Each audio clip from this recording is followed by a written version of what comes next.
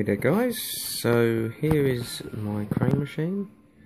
It's, don't know what it is, like it hasn't got a manufacturer or make, it's like just a standard mini crane. So I'm going to show you how it all works on the inside, and then I'm going to do a £5 challenge, the good old £5 challenge. This game is percentage controlled as well as being controlled by these two pots here. So we've got a pot there that controls how quickly the crane grabs before heading back up. So if it's on the strongest setting, which is if it's on down here, it will grab straight away. It will go down, grab, then take up. If that's set to the weakest setting, it will go down and then start coming up and then grab, so less likely to grab anything. If it's obviously in the middle, then it will go down, start coming up and grab sooner than the weakest setting. The pot here too, pot 2, is what controls how strong the grab is while it's transporting the toy. So if you have a good mix of, like, say that the pot 1 in the middle somewhere, or a little bit higher than middle like I've got here, and the same with the pot 2, basically it will go down, grab as it's going up slightly, so it's a bit hard to grab it, but it's also got a good chance of keeping hold of the toy, because I've got cheap toys in there at the moment. It's not like your £8 or £9 Super Mario or Minecraft teddies. These are Peppa Pig, it's an assortment of 6 Peppa Pigs, like George and Mummy. We've got Daddy here somewhere, Daddy Pig. 2 varieties of peppers. Oops, I don't chuck her around everywhere. 2 varieties of peppers and 2 varieties of George. So I've got George there in green with a dinosaur and a blue George. They're quite novel, kids will like them. And I've got a load of these John West brown bears, like the grizzly bears you see in the advert. So they're quite cool, but they're cheap as well. And I've got some annoying oranges. I've got 144 of these bloody annoying oranges. And the bloody annoying thing is, really annoying orange, is that it doesn't actually grab. It's too big for the grabber. So, I mean, you can grab it, it will grab it eventually. But it's so much harder than the other toys, so I keep that at the back, sort of in the unreachable section, because I don't really want people going for it, because it's not winnable, which is, you know, I wouldn't want myself to be playing a machine with unwinnable toys, so I don't want to put it on anyone else. But obviously this is only for demonstration purposes, I'll put them in there because that's what I bought, and just to make it look a little bit nicer for the video. Yeah, so I've set it all out so you can select whichever toy you want. Yeah, so I'll put a pound in, and I've rigged up a really crappy coin mech at the moment. I'm waiting for a coin mech to be delivered through the post. So this one does the job quite nicely, but for now it'll just have to do. So we'll get 6 credits for that. So as I was saying, with the pots, it actually got a little voltage meter here. So it shows you how much voltage is on the grab. So if I was to put that on the strongest setting, which means it will grab straight away, and the strongest for the travelling, and then when you play it, it'll literally grab it and hold on to it. Now obviously that wasn't a very good grab, so I'm never going to win it, but that's another reason why these toys were cheap, because they're smaller than your average toy, so it's actually quite hard to grab. But you see, it doesn't drop it. I'll that down the bottom there.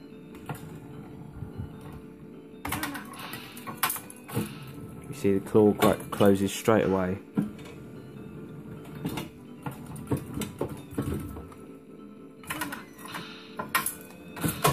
Oh, double. Oh. No, maybe not.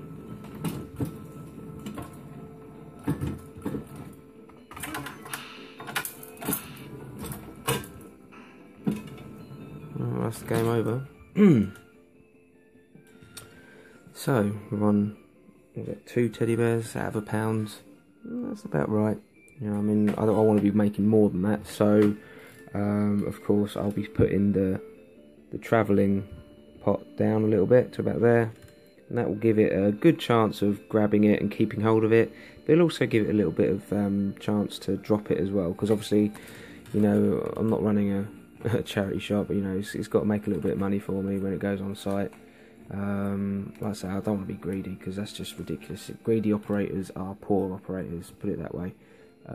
You want people to come back and play your cranes again and again, so they know, you know, if people see people winning on cranes, they'll play. You know, and if people see crane machines that just the toys don't move, then you know that they won't play it. It's all about perception of the player. Yeah, so like I say, I don't want to make it too easy, but then again I don't want to make it too hard either. So what I normally do is I normally set the pot to not pick it up all the time, and about average for how strong it will grab it. So we'll give it another go and see if it makes any difference to our game.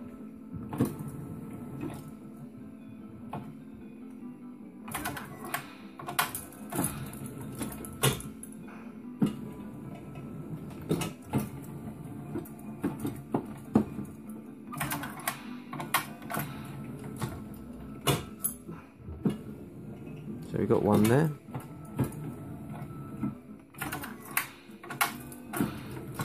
There's 2. So already I'm seeing that this is set far too easy. There's a 3rd. Yeah, so right now, I mean, I'm minus about 47p. On this pound, I've given away £1 something worth of stock, £1.40, £1.50 worth of stock. So that wouldn't work. That would not be a viable business right there. So it's got to be turned down. Let's turn it down a little bit, and let's do a little bit more.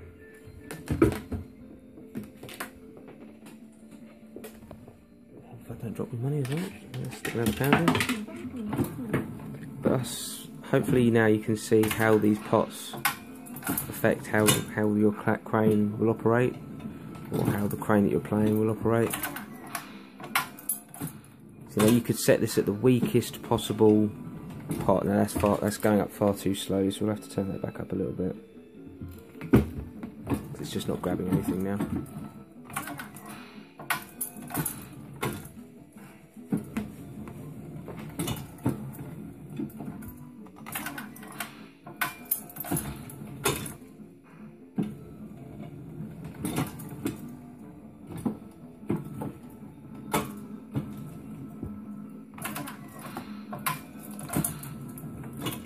That pepper should be gettable now. Maybe not. So yeah, that pot definitely needs to be turned up a little bit. So this is another way that you can do it. Let's turn that pot right up so it picks it up all the time, but then turn that one more down. I think it's about 4 o'clock. That will work there. And now what that will do is that will pick the toy up every time, but it'll drop it more often. It'll play with it, so it's more of an enticement for the player to carry on playing. So it's to say you'll still win,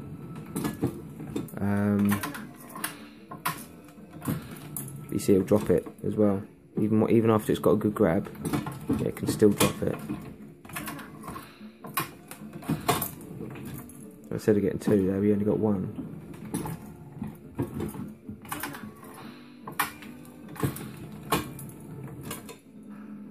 So you see how it's grabbing it all the time.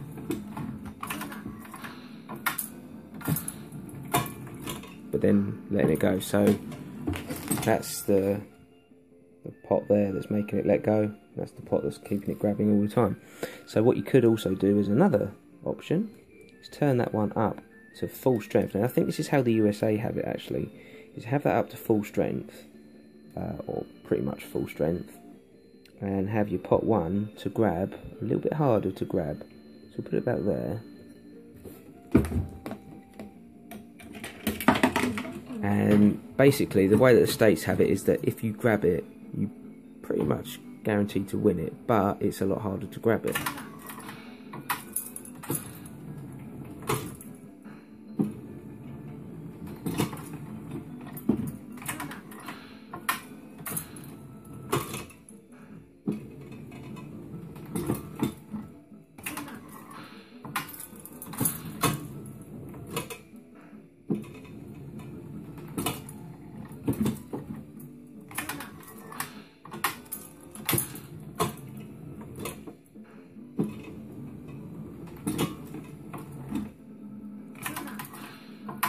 Also more expensive per go over in the States. It's like 50 cents for about 40p, 35p.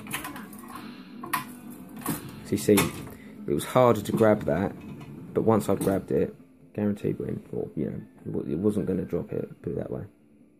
Right, well, thanks for watching, guys. That's the pots explained. There is also there's a dip switch on the back of the machine and a little circuit board that controls the percentage payout. So of course you've got the pots to play around with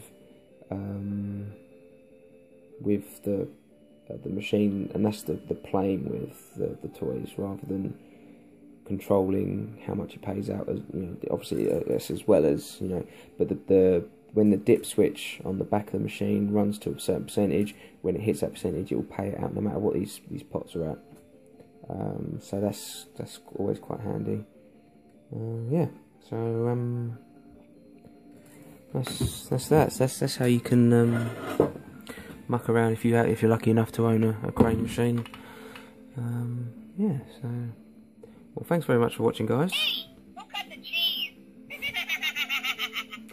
And tune into the next video where I'll show you all the tips and tricks that you can use to winning as much as you can out of these buggers.